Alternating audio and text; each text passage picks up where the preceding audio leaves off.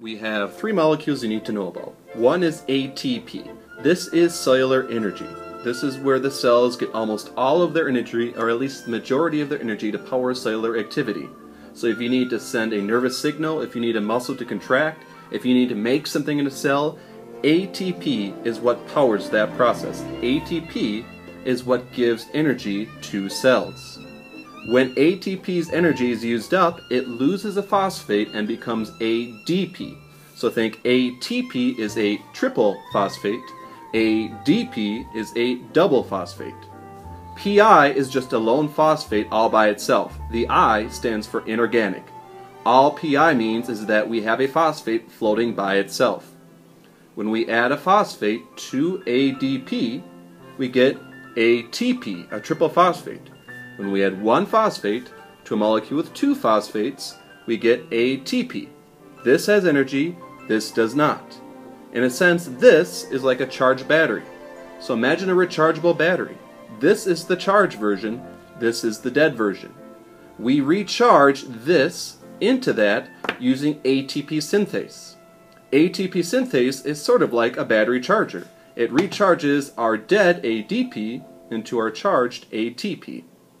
The process that ATP synthase uses to turn ADP into a charged ATP is called phosphorylation.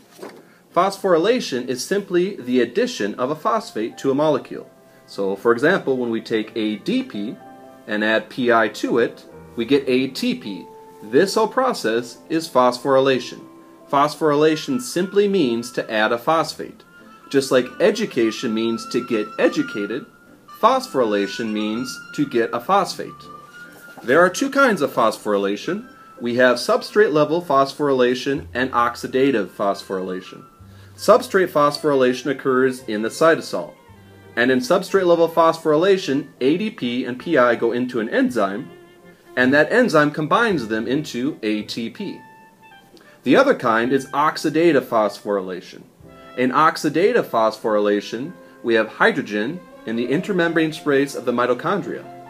As that hydrogen moves through ATP synthase, it causes ATP synthase to turn. When ATP synthase turns, it combines ADP and PI into ATP. Both are phosphorylation, or the addition of a phosphate molecule. One occurs in the cytosol and involves an enzyme and no hydrogen. The other occurs in the mitochondria, involves hydrogen and a spinning wheel of ATP synthase. So, quick summary. We have ATP, that is a molecule with three phosphates and is charged. We have ADP, a molecule with two phosphates and is uncharged. Think of ATP as a triple phosphate. Think of ADP as a double phosphate. We have PI, which is just a lone phosphate floating around by itself. Combine this with this and we make that. PI plus ADP makes ATP. ATP synthase is one of the molecules that will combine PI with ADP to make the charged ATP. Again, ATP synthase is kind of like a battery charger. The addition of a lone phosphate to another molecule is called phosphorylation.